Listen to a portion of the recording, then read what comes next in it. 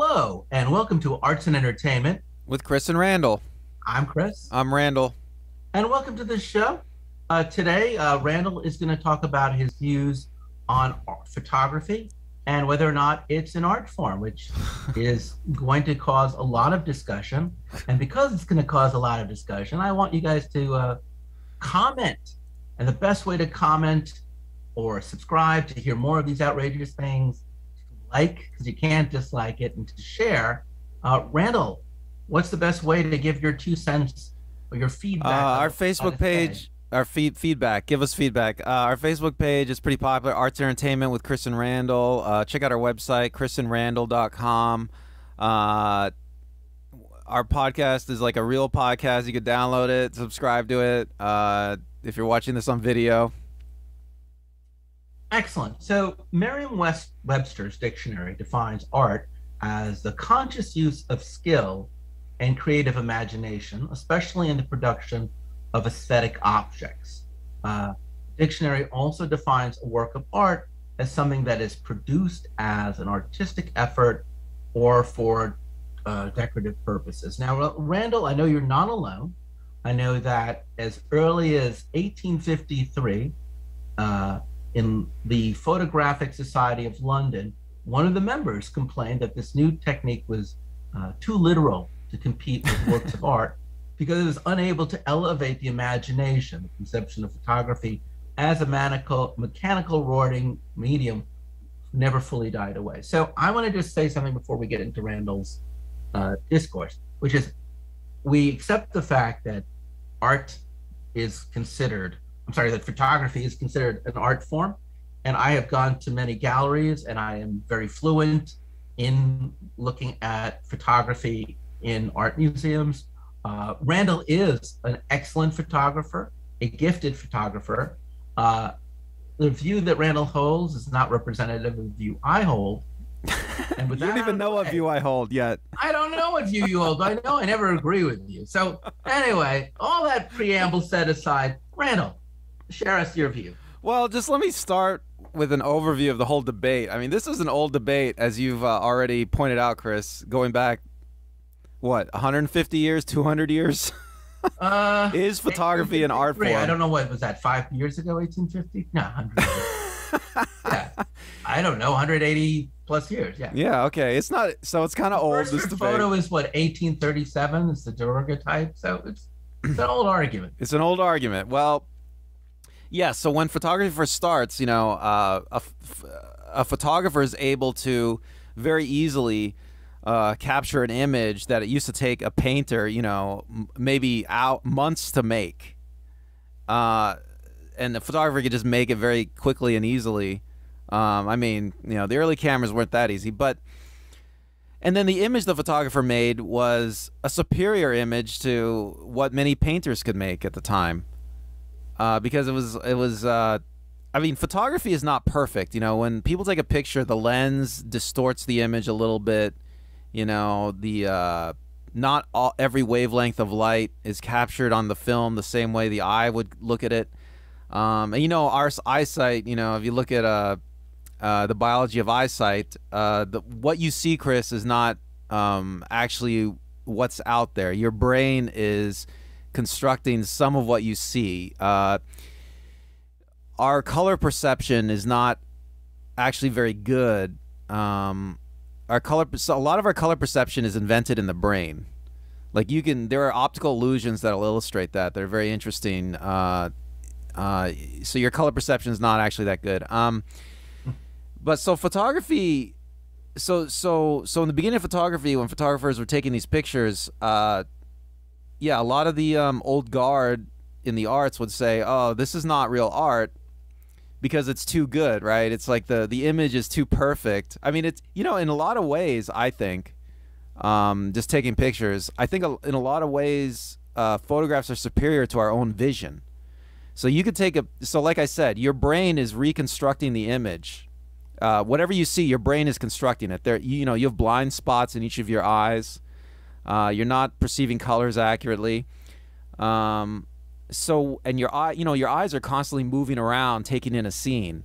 So you're actually not, Because when we look at a photograph, we think our eyes are seeing the same way a camera sees, which is you're seeing everything coming into the lens all at once. But that's not actually how our eyes work. Our eyes are actually constantly scanning and reconstructing everything in front of us.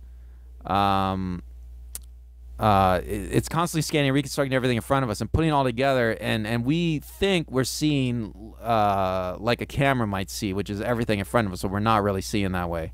So in some ways, a lot of ways, the photograph is like superior to what we're seeing. So in the early days of art, they're looking at these photographs and they're astounded, and they're saying, and it's too perfect. I mean, I can see like how their minds would be blown, because just imagine, for most of human history, you never see. I mean, maybe on a painting. So you look at a painting from the era, and the paintings are very good quality. They're very detailed.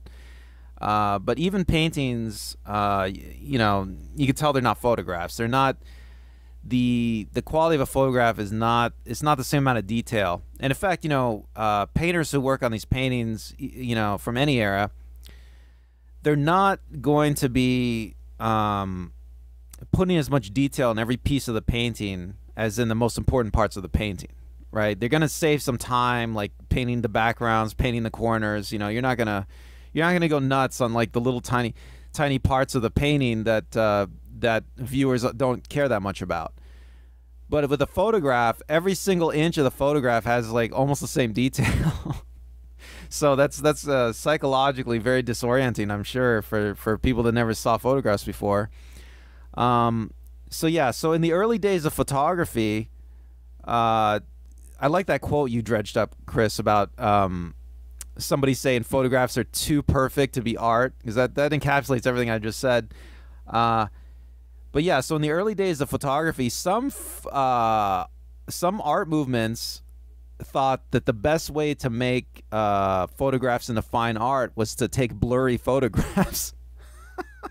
Can you imagine? So there's a lot from especially from I want to say the mid 1850s to maybe the early 1900s. There's like all these art movements where photographers are taking blurry photographs and they're trying to call it fine art. And you don't see that anymore today, Chris, I don't think. I mean, every now and then an aesthetic like that does pop up, but it's not like it was back then. You raise a good point, which is that distortion, which we normally think about in music and less in the visual art. Actually, no, distortion in the visual arts too. But like when I think of rock and roll, it has distortion, and that distortion, those extended notes, those notes that are played out of tone, become part of the artwork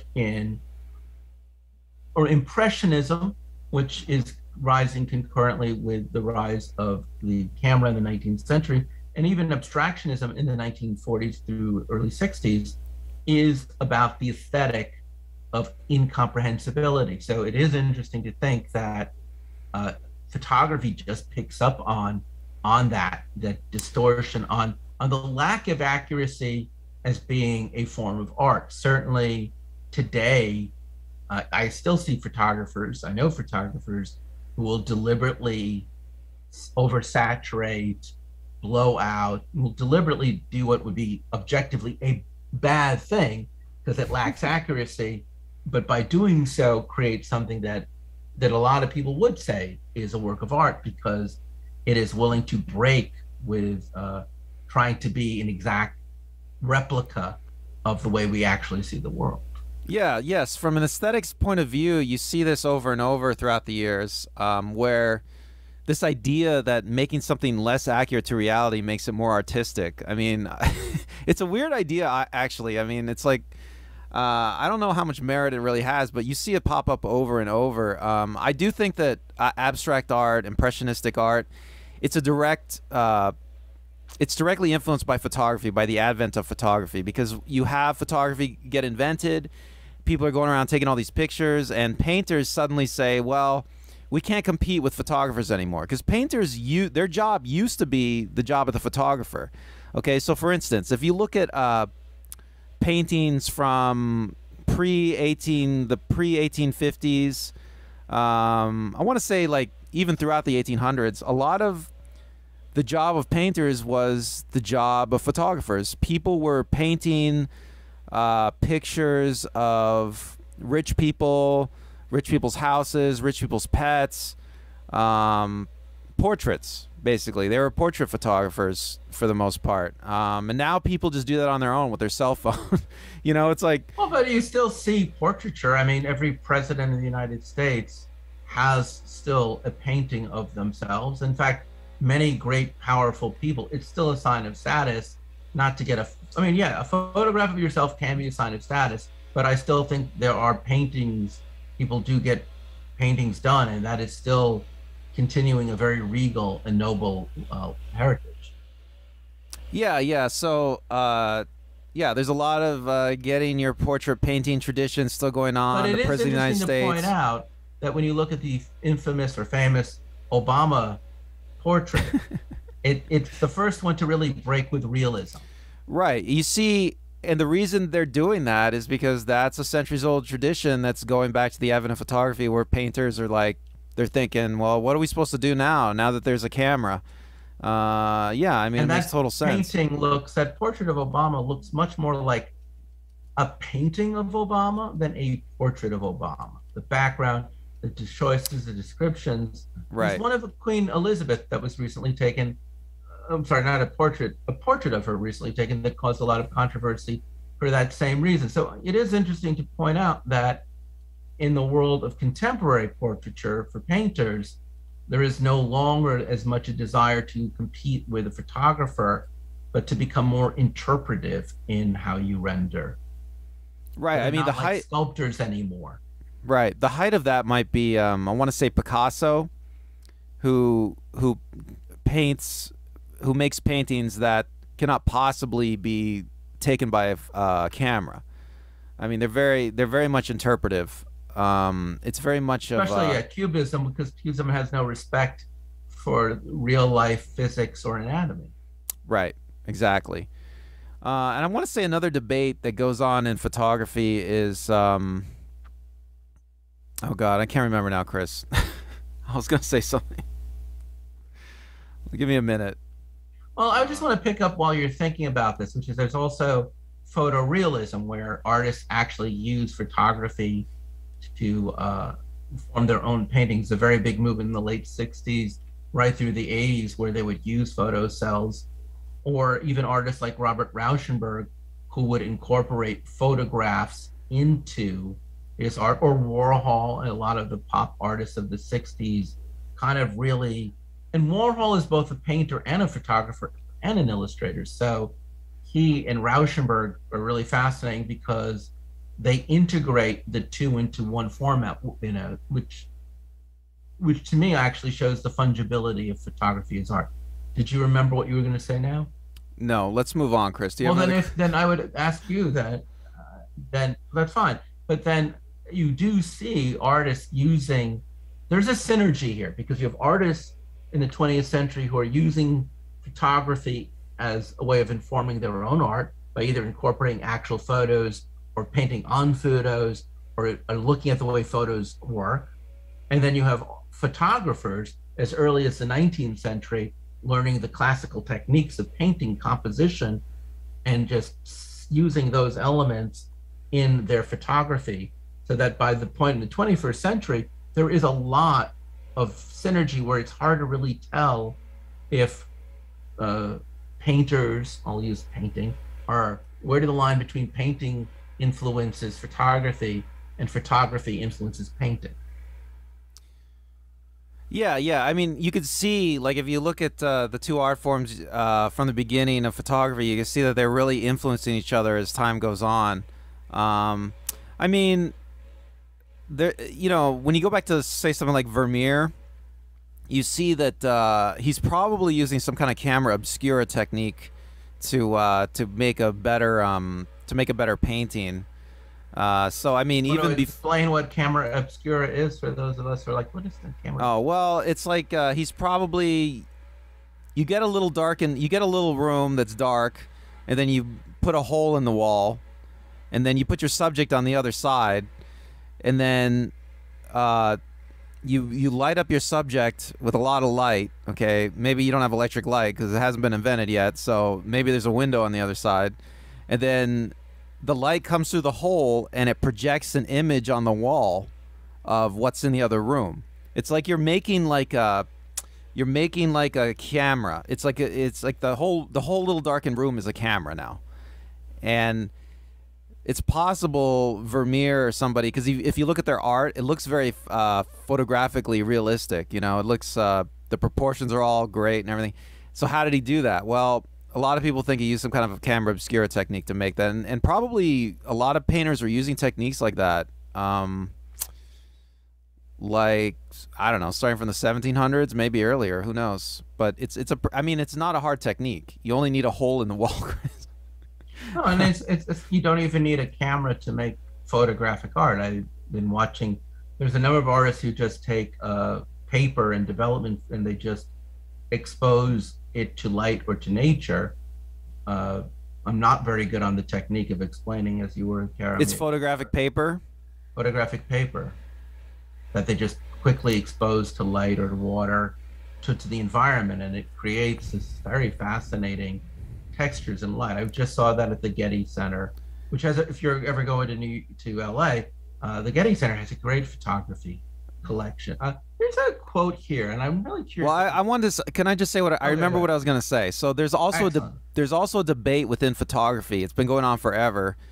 The debate is, when we take a picture of something, how representative is it really of reality? Now, I've already talked about how you know, the camera distorts, you know, the camera's not capturing every wavelength. Our eye really doesn't see that well. I think that, you know, my argument that the camera sees better than the eye, I'm sure that a lot of people take issue with that, but I think that's true, objectively. But yes, within photographic circles, there's been a lot of debate over whether or not photographs represent something realistic. How realistic is the representation? For instance, I'll take a good example is Garry Winogrand. I think I'm getting his name right. He's a famous street photographer. He lived in New York. He's one of my favorite street photographers.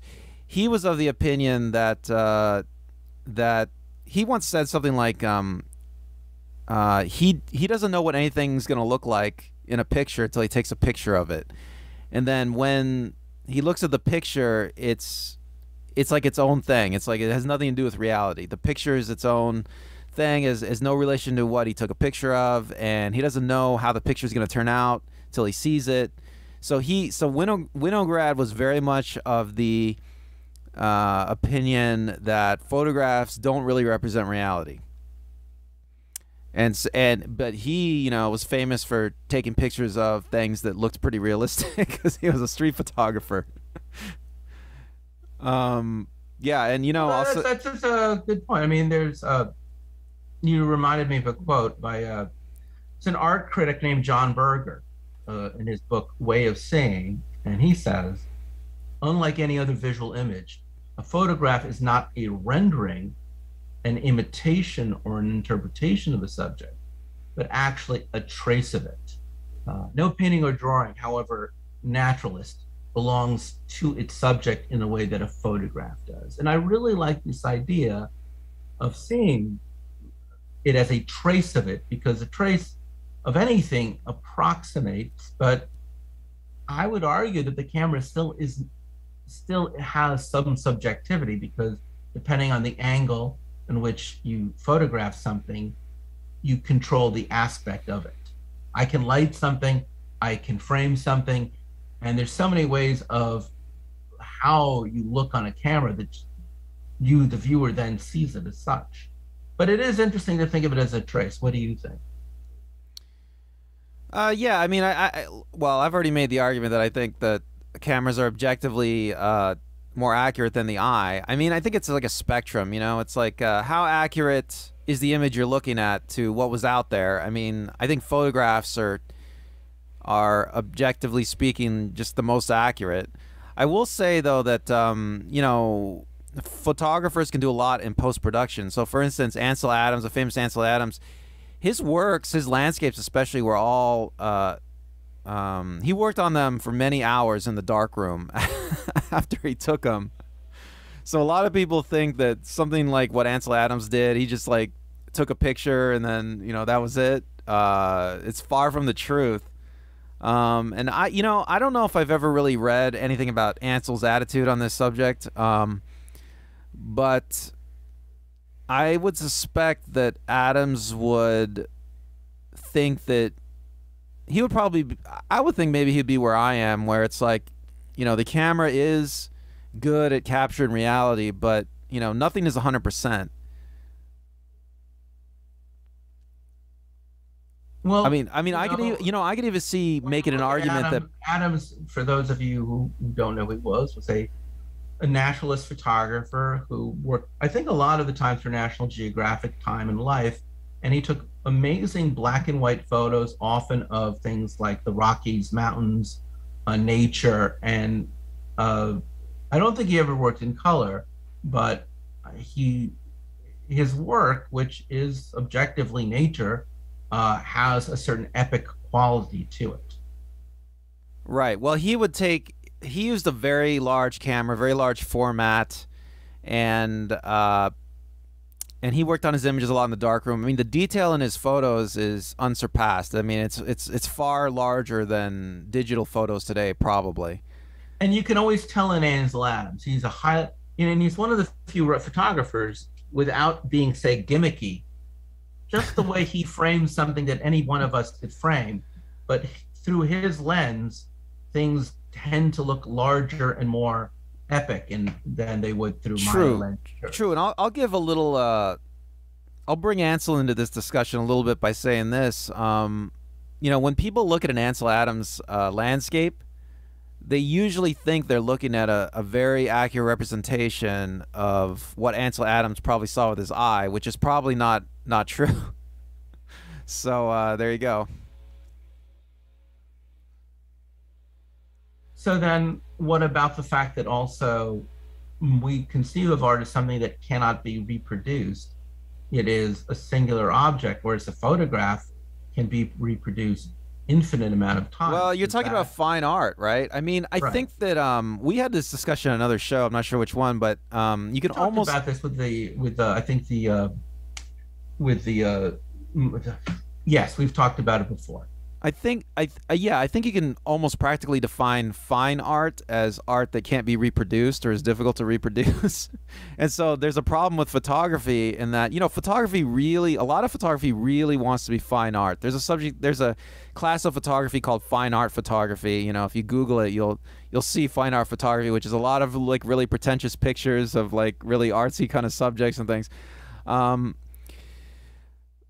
But yeah, so fine art, you can almost define it as not reproducible, and the problem with photography is it's so easy to reproduce. I mean, Ansel Adams can take a picture of a landscape and work hours on it in the dark room, work hours just setting it up and, you know, trying to take a picture and taking lots of pictures just to get to the perfect shot. And then after the photograph is done, he can make infinite copies of it fairly easily. And you see Ansel Adams photos everywhere. So yeah, it's I mean, I don't think the reproducibility is something. This argument, though, personally, because look, art can be reproduced. I can have a poster of a Matisse or a Picasso. Poster art, which is considered a fine art as well as a commercial art, can be reproduced. I just think it's probably better I accept photography as a fine art, but I think it just destroys the concept that it can't be reproduced. And I think that's a flaw based on the limited technology of the time. That's my counter argument to you on that.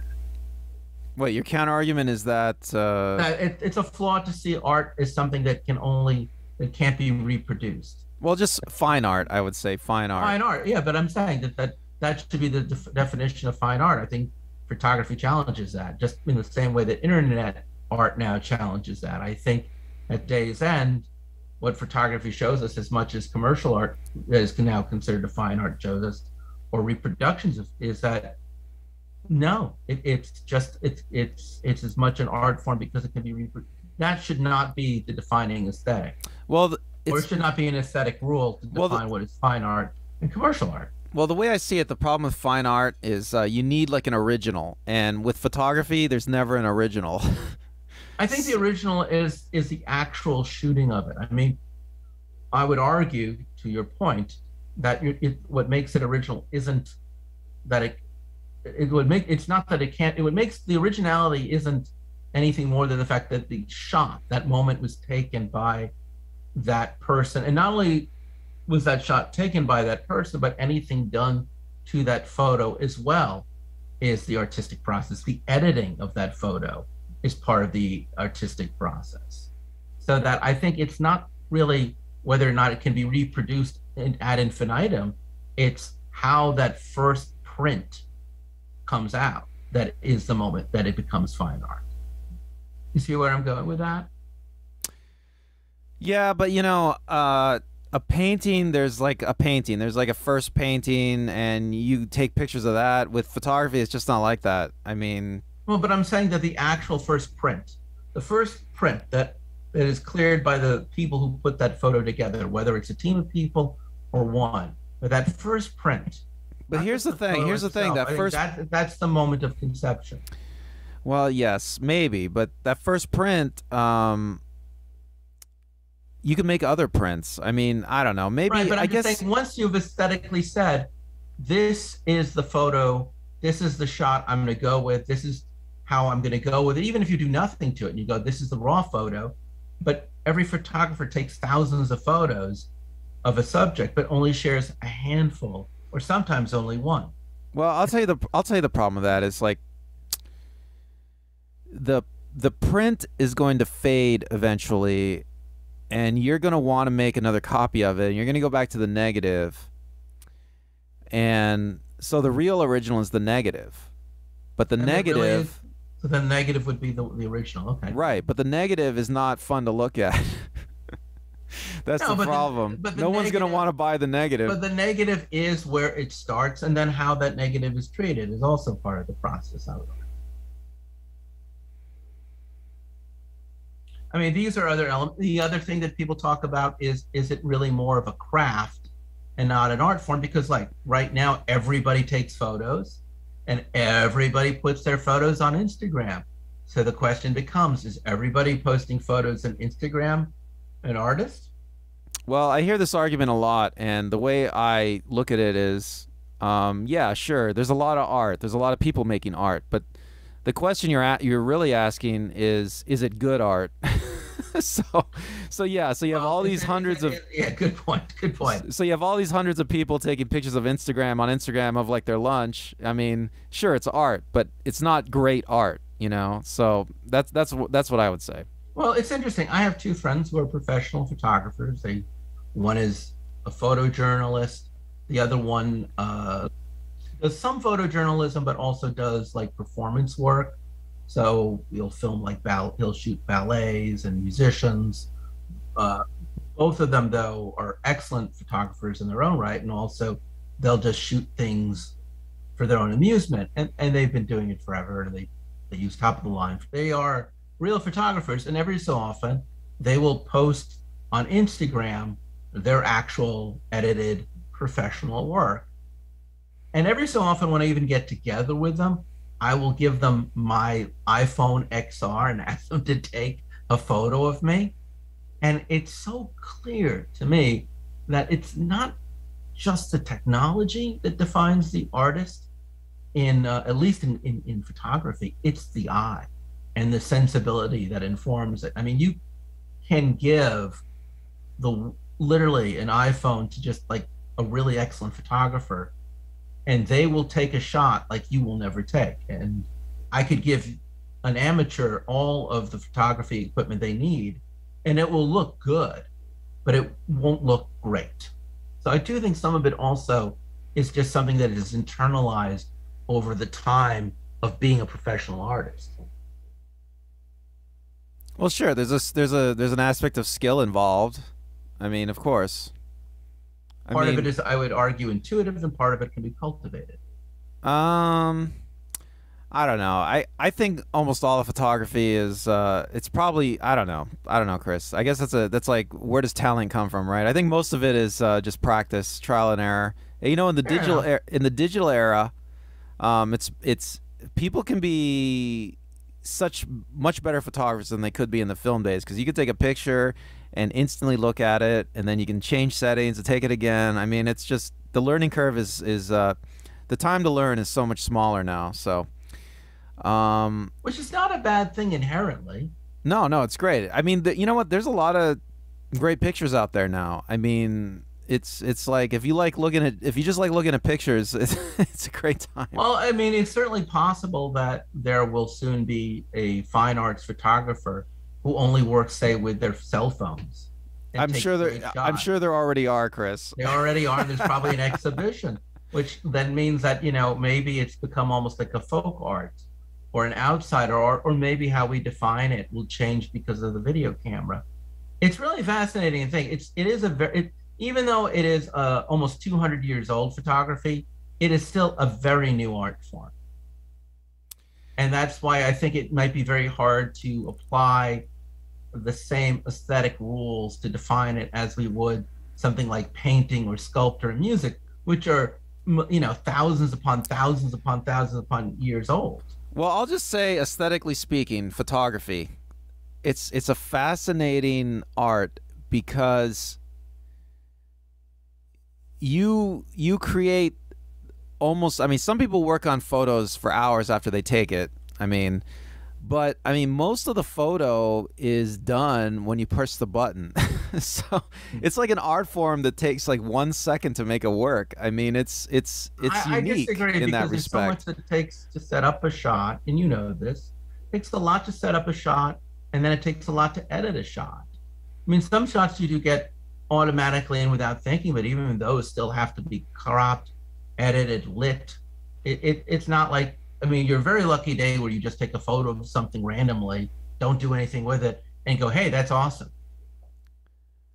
Well, sure, but I mean, I think the best photos are always the ones that you get in camera. But you know, regardless, I think that almost every photographer, most of the work is done when they press the button. I mean, uh, you might take a lot of time afterwards in editing it, but most of the work's already done. I mean, if you don't get what you need when you press the button, then it's going to be tough to fix it later. It's going to be tough to get it Oh, but later. that I mean, you could say that most of it is taken with a sculptor when they chip the rock, or a painter when they hold the brush, or a violinist when they hit the chord. I mean, that's true, but I just think that there's more going on than just that one moment.